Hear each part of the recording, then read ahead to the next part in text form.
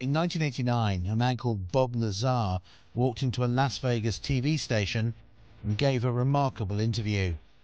He said that he'd worked out in the Nevada desert at a top-secret facility known as Area 51. He said he worked on a highly classified project, reverse engineering recovered alien spacecraft.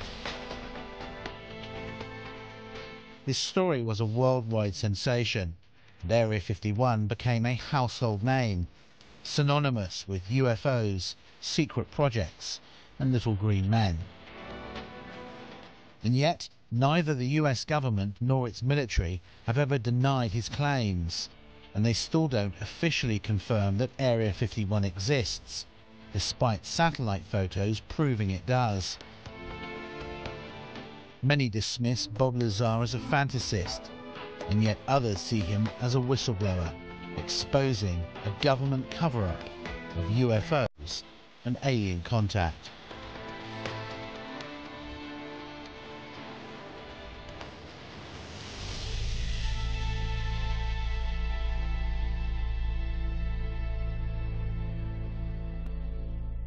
I am convinced, based on my research and the individuals whom I've had contact in the U.S. intelligence community, that the U.S. government does indeed have craft that meet the description of many of the UFO reports.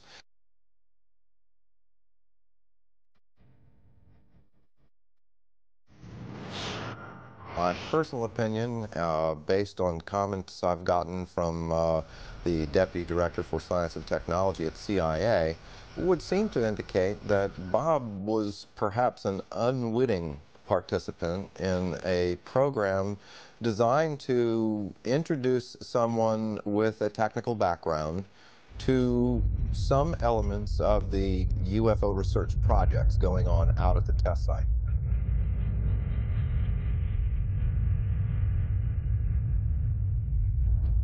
I have no doubts that Lazar actually was in a place where top secret investigations were going on. I'm not sure about all the details that have emerged from his account, but he certainly gives me the impression that he was actually there. Do I believe Bob Lazar? My answer to that is yes. And heck, it's going on 8 years that I've known him. His story has never changed. He wasn't in it for the publicity. He surely wasn't in it for the money. He lost everything he had. I believe he's totally sincere. As far as I can tell, he's a bright guy who tells a great tale and who's told it often to people who have not checked on him, who accept the notion that, well, the government wiped his slate clean. Basically, I think he had an experience. I think he saw some things that shocked him, was subject to some conditions and experiences that were very unnerving to him and very profound.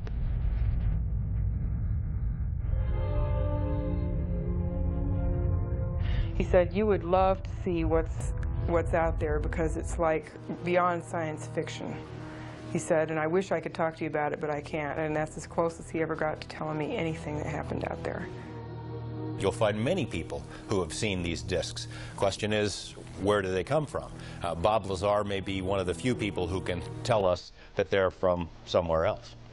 I've no doubt that there's a relatively small number of people within the intelligence, military intelligence and scientific and technical intelligence community who are aware of what's going on, and an even smaller group who are actually organizing top secret research into this phenomenon.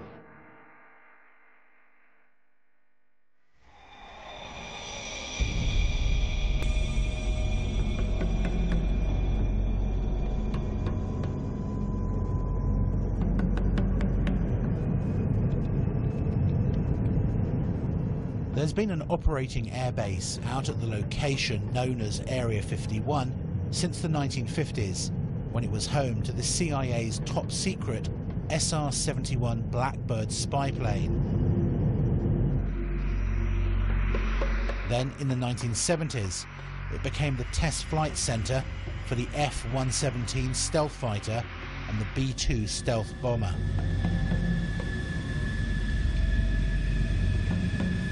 It's fairly public knowledge that we have a super secret facility in the mountains in northern Nevada, referred to as Groom Lake, Area 51 of the Nellis Air Force Base Test Range.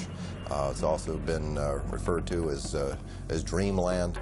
This is an area that has been known but officially denied for many decades.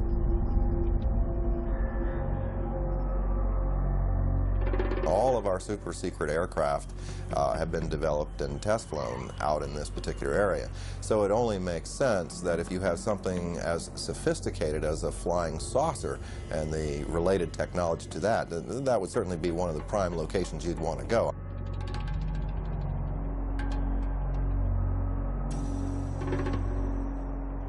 What you see is an ordinary looking Air Force base.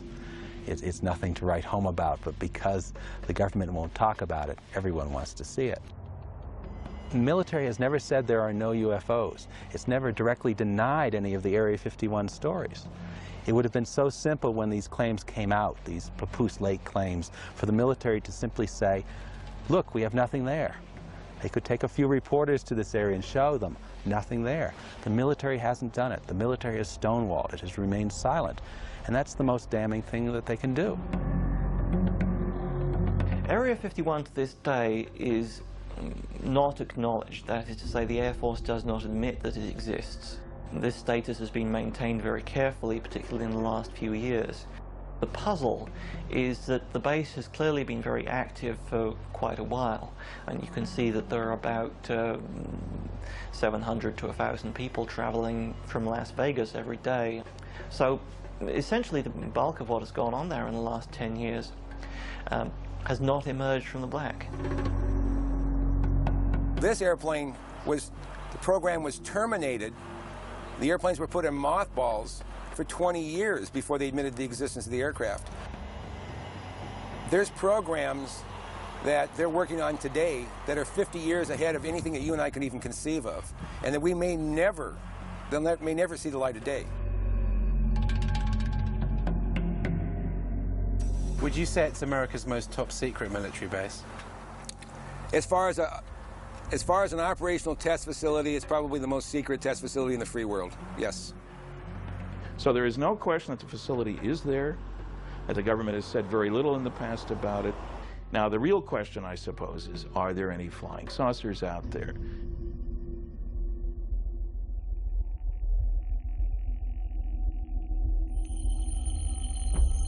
No one had associated flying saucers with Area 51 until Bob Lazar's interview hit television screens around the world.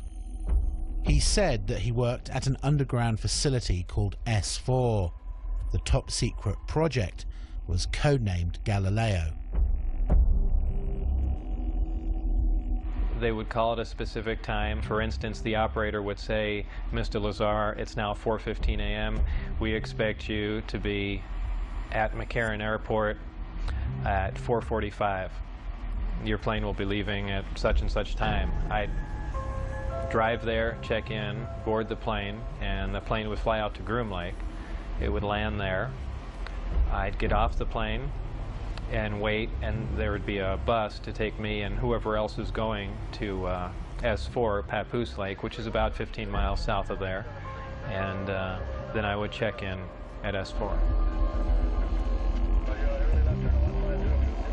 Tell me about how you felt on your very first trip out. The first trip out there it was actually very exciting because it seemed so cloak and dagger to me, especially after I got in the bus with the blacked out windows. I kind of thought that was neat.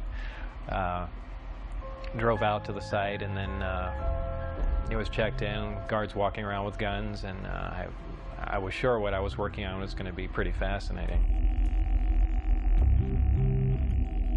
He says that within a few days of working out at S4, he was shown an actual flying disc in one of the hangars. When I was brought in by bus, and for the first time, one of the hangar doors, the one on the end, was open.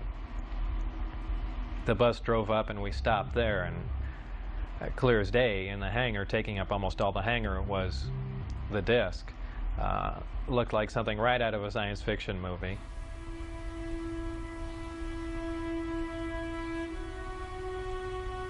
And as I walked in there, I thought, well, this is the new advanced aircraft we've been working on, and this is why people keep seeing flying saucers, because it's ours, and we've just been testing it, probably for all these years. And what color and size was it? It was a dull stainless steel, pewter gray, very unimpressive color-wise. About 52.8 feet in diameter and about 16 feet high. So was it actually a recovered craft that you were working on, or was it one that scientists had built as a mock-up of a recovered craft? Well, whether it was recovered, given, or what, it was not built as a mock-up. It was an alien craft built on another world. There was absolutely no doubt about that. Lazar claims that he was one of only 22 people who had something called majestic clearance to work on the craft itself. The whole aim of the project was to take these craft, or the one in particular that I was working on, and try and duplicate its systems and subsystems with earthly materials. The work that I did basically entailed back engineering the power and propulsion system, and I opted to start with the power, the reactor that ran the craft.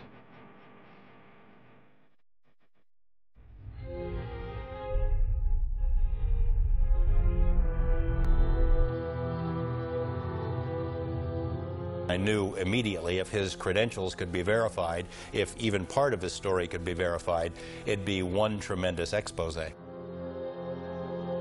George Knapp was a long-standing TV reporter. He'd heard enough of the UFO rumors over the years to appreciate how big a scoop this could be if Lazar was telling the truth.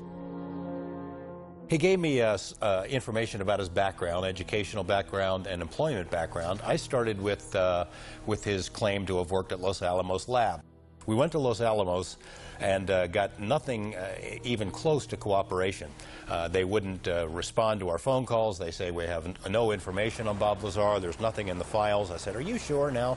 No, nothing in the files. I showed them the phone book entry that Bob had kept that said he was there. I showed him the newspaper article that showed that he was there. Basically, Los Alamos Lab tried to thwart me at every step. Were completely uncooperative in trying to get information about Bob, and I found that to be the case at every step of the way in trying to verify his background. Thursday, 12:37 p.m. Former NASA mission specialist Bob Exler had heard about Area 51 and Groom Lake when he worked on the Apollo and Space Shuttle projects. He was intrigued by Lazar's claims and started to investigate. I did a variety of research relative to Bob Lazar. I actually met him. I obtained a copy of his what they call a W-2 form, which is one of the IRS documents associated with pay. His particular form indicated that he worked for the U.S. Department of Naval Intelligence. They informed me that it was a genuine document. It was not something that had been fabricated. There were a variety of numbers, contract numbers and so forth issued on the document, which I was able to research, again finding that these were highly classified numbers. In fact, Internal Revenue Service ran into a brick wall when it came to trying to track down the actual employer associated with the document. And then again, with the Social Security Administration, we found that Bob Lazar's records had in fact been bleached clean. There was nothing there, in spite of the fact that the document clearly indicated that Social Security taxes had been taken out of his pay.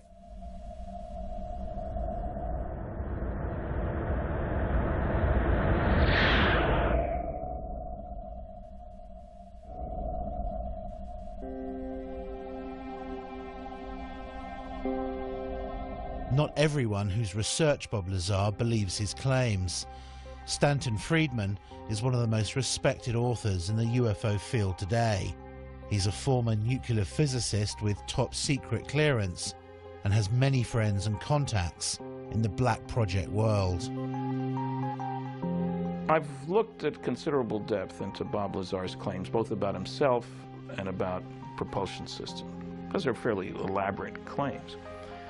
I've talked to the schools that he claims to have received degrees from. I've checked on his high school record. I talked to Los Alamos Lab, where he was supposedly a scientist and so forth. I have come up totally empty. Now, when a guy lies like that, you get very wary. And, you know, it has all the trimmings, his story, of a Walter Mitty story. Somebody whose imagination was, you know, stronger, brighter, faster than anybody else. I don't doubt that he did some work at Los Alamos and other places. He's clever. He drives a jet-powered car, fixes radiation detectors. So he may have performed some service, but I can find no reason to think that he worked out there on a flying saucer. I mean, I had to wonder whether this guy was making this stuff up, but then I see the phone book and I see the newspaper article, and I talked to people who worked with Bob at the lab and who said, in fact, that he did work on classified projects, yet no one can find any records of his background.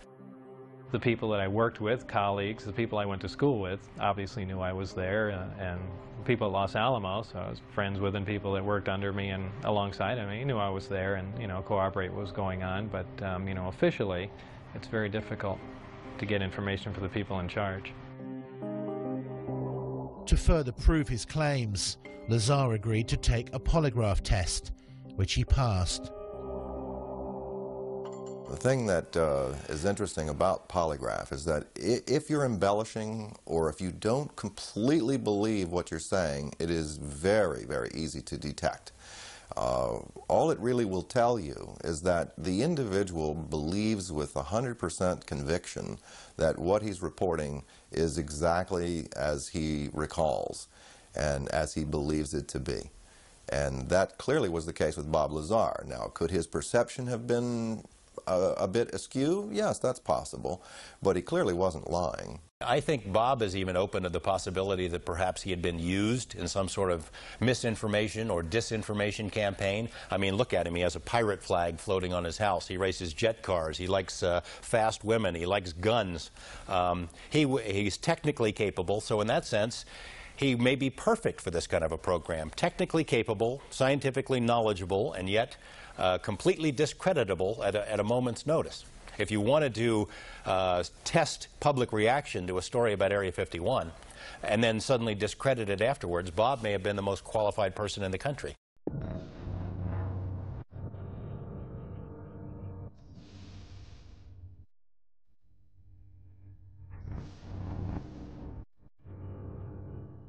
Lazar says that on one occasion he was escorted into the flying disc that he saw in the hangar to analyze its propulsion system.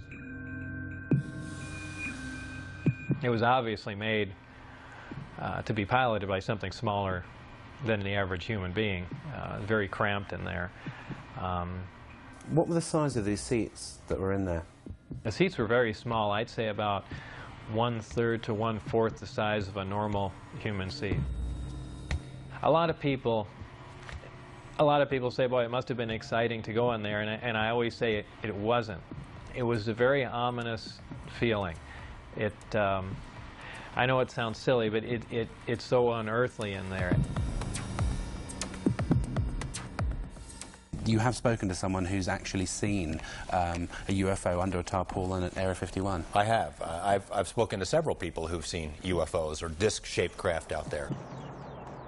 There was a woman who was a secretary for a major defense contractor at the Nevada test site who worked on nuclear programs, who told me that she had sat in on conversations between military and civilian contractors at which the Roswell case had been discussed, at which it had been discussed taking some Roswell material to Area 51. The level of secrecy during those meetings was great. Afterward, they'd take the ribbons out of the typewriter she was typing on. She was ready to tell me about this, and I had this conversation with her on the phone. The next day after this conversation takes place, she's visited by two men who say that they work for the company she used to work for, reminding her that she is still under a security oath, told her, "We know that you do a lot of traveling back and forth, a lot of long drives between Las Vegas and LA. We'd hate for something to happen to you or your family." No interview. I mean, it happened again and again and again. Same scenario.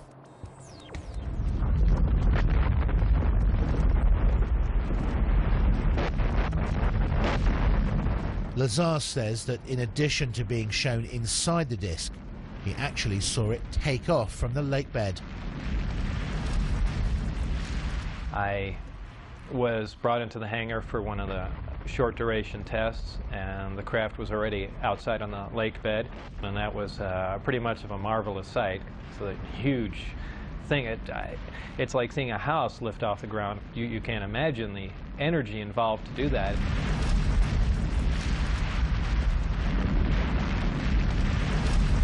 Because of the extremely high energy output and the fact that the outside of the craft is used as a conductor, that does ionize the air.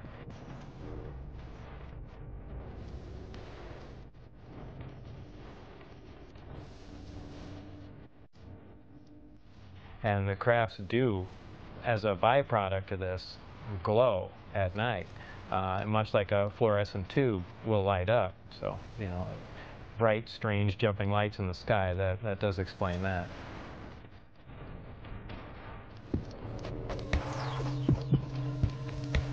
Would you categorically say there is no way that humans could have built the craft that you saw?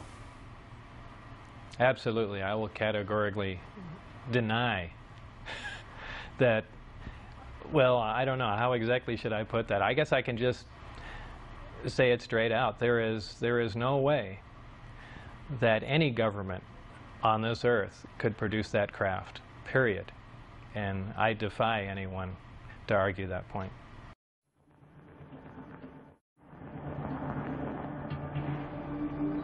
One of the big questions that's hung over this whole story is whether Lazar saw a man-made flying disc and not an alien spacecraft. A lot of these craft which are being developed in secrecy in the United States are tested at night, and one can imagine that seen through kind of half-closed eyes, something like an F-117 stealth fighter or a B-2 bomber, side-on or front-on, would look remarkably like, say, a flying saucer or a UFO.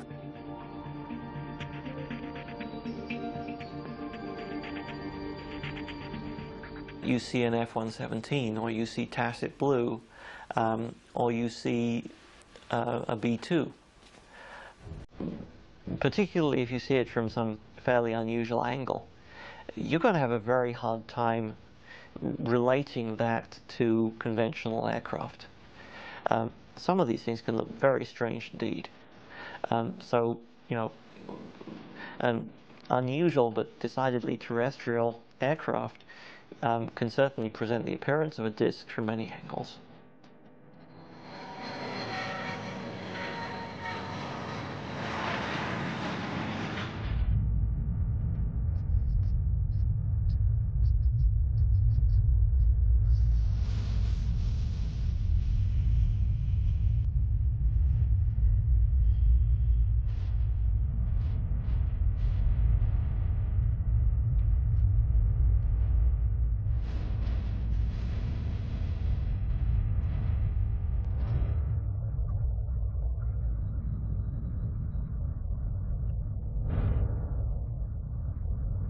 I think for anyone who's been out into the western United States and seen the kind of place it is and let their imaginations run riot a bit, it is possible to imagine in these vast test areas technologies which are highly exotic, highly revolutionary, and would change the way we feel about science today.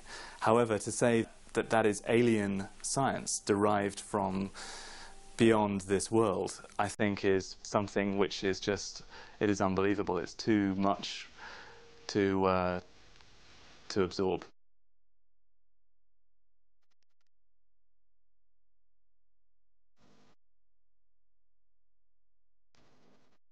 Do you think that some of the truth certainly lies out there in the middle of the Nevada desert at Groom Lake? I would expect that some of the truth may very well lie out in the desert near Groom Lake. It's the right place for some of it to be. It's isolated, it's under control, it's high security. I don't think we've yet scratched the surface on what's happening out there with regard to flying saucers.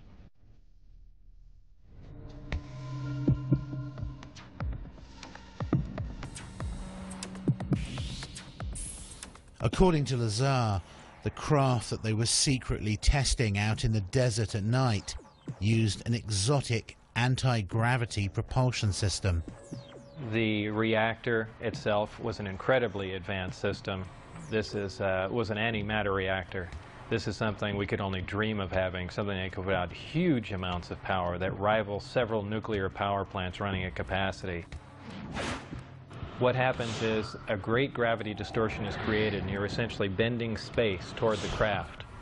The craft becomes part of that space, and then when the reactors, or when the gravity amplifiers are shut down, the craft is essentially where it was focused. It's a very difficult thing to grasp. It happens virtually instantaneously because of the fact that gravity distorts time.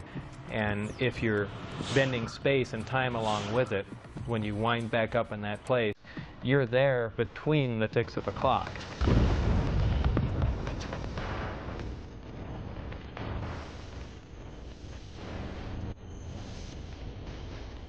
Looking at nighttime video films out in the test site area, we've seen video of craft that were luminous, that would move across the sky as if it was skipping a stone across water, or sort of a sewing machine effect. What we see across the screen are a series of lights, of dashes of light, as the object moves from point A to point B.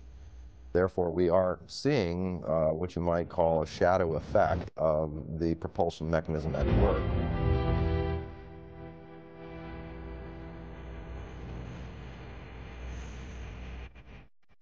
Bob Lazar is not the only person who's come forward and claimed to have worked out at the base on flying discs. Former US Marines test pilot Bill Uhouse worked out at Groom Lake and other top-secret locations for more than 40 years, working for the Pentagon and civilian contractors on a variety of highly classified projects, including, he says, a flying disc recovered from a crash in Kingman, Arizona in May 1953.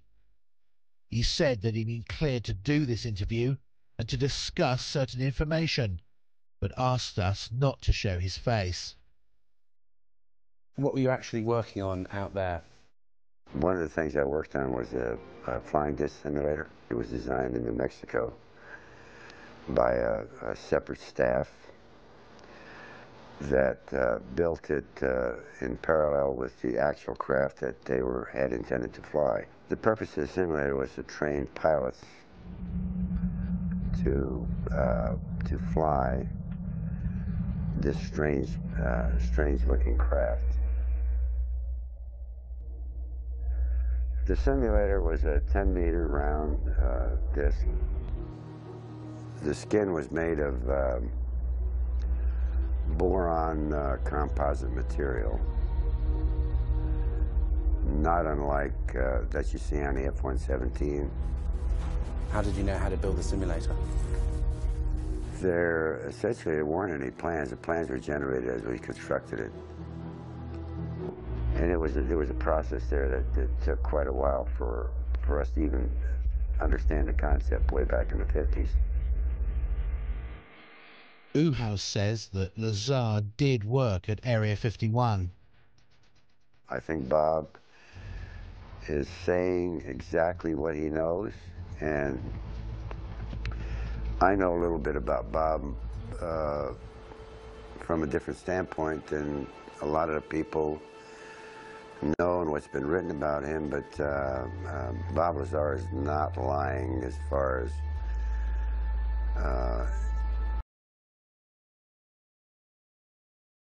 Delta, Las Vegas Tower, runway 19 on left taxi, in position and hold traffic crossing downfield. Thank you, sir. 89 Delta. Was it a hard secret to keep? It was a virtually impossible secret to keep.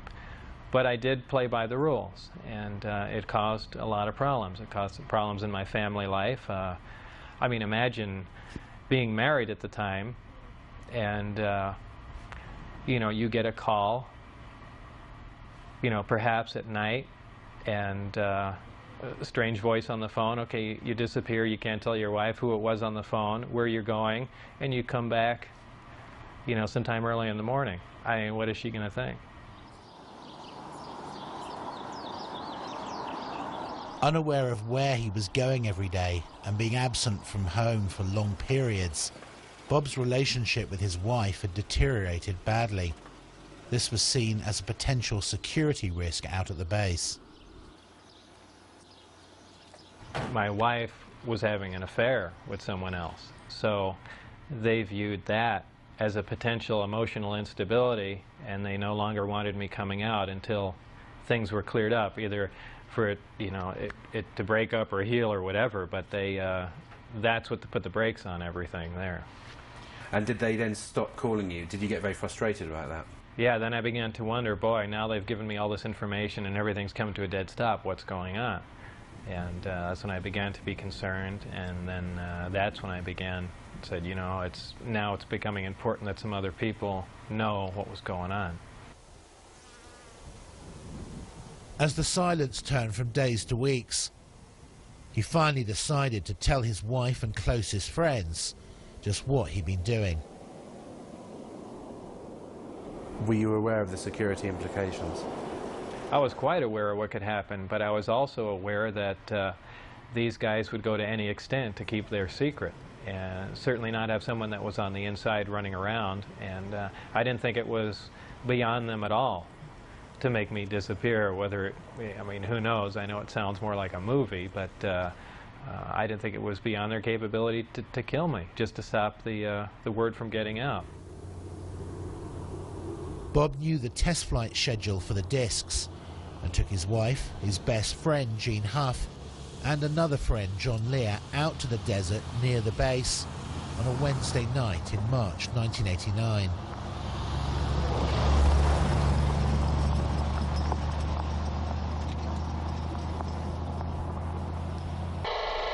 Huh, it started coming in too. How far away can that thing pick up stuff if it's like overhead, like up in the air?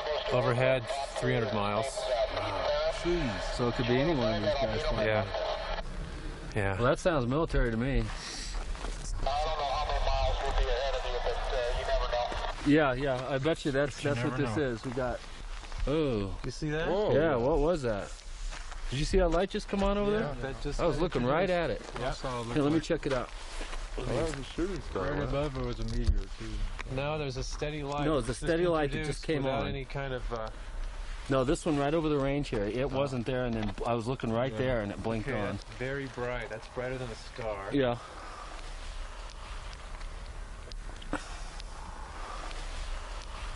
Huh? Doesn't look like landing lights. We got the light clear now, sir. We figured out what the problem is, and whatever that heading is, we're ready for it. Huh. Interesting. Okay, just changed course. Oh. White light? Yeah. Yeah, he's coming at us. What did you see when you were out there? Shortly after the flight time that I had recorded, white light came up. Well, not a white light, it was actually more of an amber light. Came up off the ground and hovered, and then began doing radical step maneuvers and darting from one side of the sky to the other, doing some impossible flight characteristics. Do you think what you saw over the desert that night was an alien spacecraft? Could I identify it as an ET craft without Bob's help? No, it would have been and you know, like I said, an elliptically shaped saucer doing, you know, just doing moves that we're not capable of, but I could not say that, no, this wasn't some advanced Earth technology.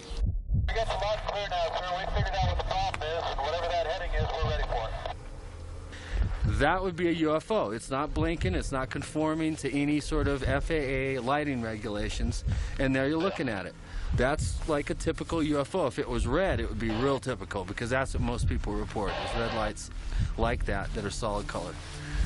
I don't think that's landing lights, because it's curved already and we're still looking at it. Looks like he's curving back. Here he comes. That is a typical military UFO. There you go.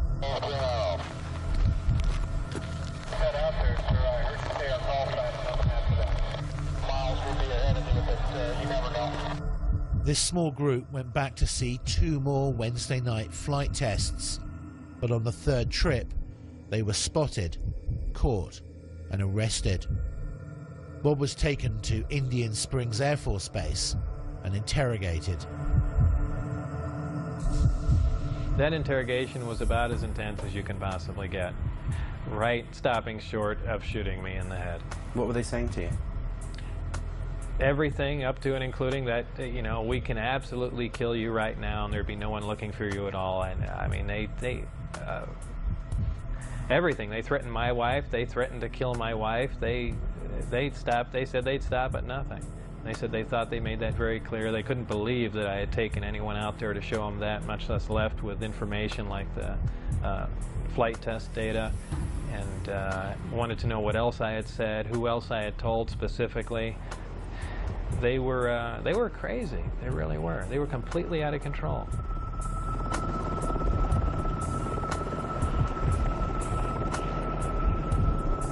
After this interrogation at Indian Springs Air Force Base, Bob says that he was put under constant surveillance by security personnel. His phones were tapped, his movements were monitored, and he often found his car followed by military helicopters. Worried about what might happen to him and angry about how he was being treated, he decided to hit back and approached a local TV station about an interview. I thought if I did an interview in silhouette, it would be kind of pushing back a bit, or say, you guys stop, and not saying too much, but just saying enough just to let them know that I am pushing back a bit and then lay off, or, you know, it's going to get worse. It was really the only thing I could do. Did you get any calls from the military or from former workers to say, what the hell are you doing? Right after the interview aired, Dennis Mariani, who was my supervisor, called, and all he said was, "Do you have any idea what we're going to do to you now?" And that was the end of the phone call. That was the last, well, really second to last communication I had with him. And, you know, then I decided, well, you know, that's it. And really just said everything that I had seen and done, and just wanted to divorce the entire situation.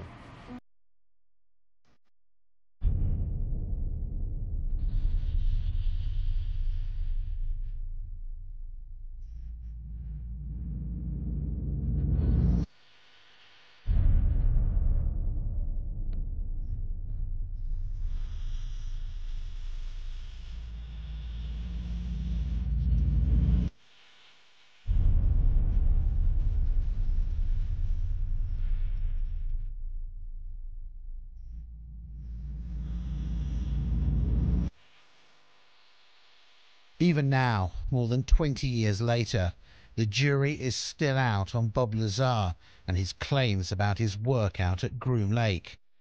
It's a fascinating story which he's stuck to for more than 2 decades. And although many dismiss it as pure fantasy, the fact is that some of his credentials did check out. In addition, his former employers and even the tax authorities were caught covering up and refusing to release information on him. Why would they do that, unless there was something to hide? One thing is for certain, if he is telling the truth, then we're all in for some shocking revelations in the decades to come. Is the government ever going to say, you know, we've been lying to you for 40 or 50 years? Not a chance. I believe they'd stage an event that is much more like what they do.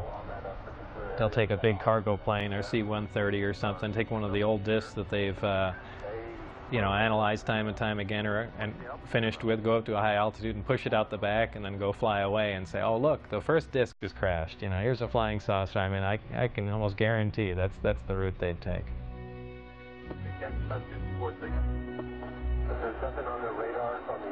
Certainly there are a lot of questions about Bob's background that have not been satisfactorily answered. But there's too much that Bob knows, I think, that couldn't be explained any other way. He knows about the layout of the base. He knew about people who were involved in security checks. He knew when and where the test flights were going to take place because he took people out there 3 weeks in a row and they videotaped the tests. How did he know this stuff if he, in fact, did not have some kind of inside knowledge? Do you think he'd make a good conduit of information? I mean, essentially a patsy. Yes, I do. I think it's quite likely that Lazar was set up, perhaps knowing that he would give out this information. It's likely to be a very long time before we discover what is actually being done out of Groom Lake now. They seem to wait anything from 15 to 20 years or more after something has been retired before they acknowledge its existence.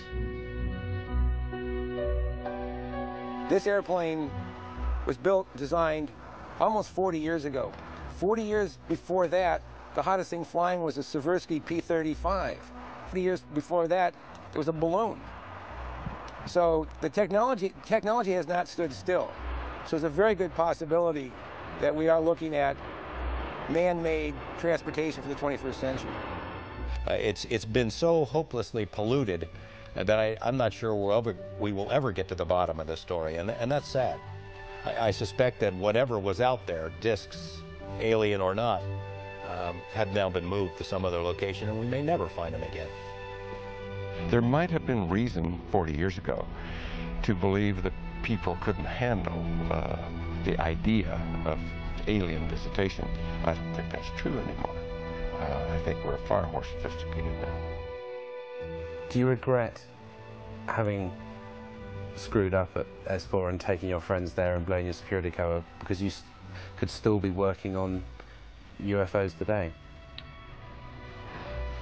Yes and no. Yes, at times I'd like to be able to go back in time and played along with the game and not have done anything, and perhaps to this day still be working on them, because I did feel privileged and it was fascinating work once you can get around all the oppressive military security, and maybe we would have stumbled on something, and yeah, it would have been fascinating.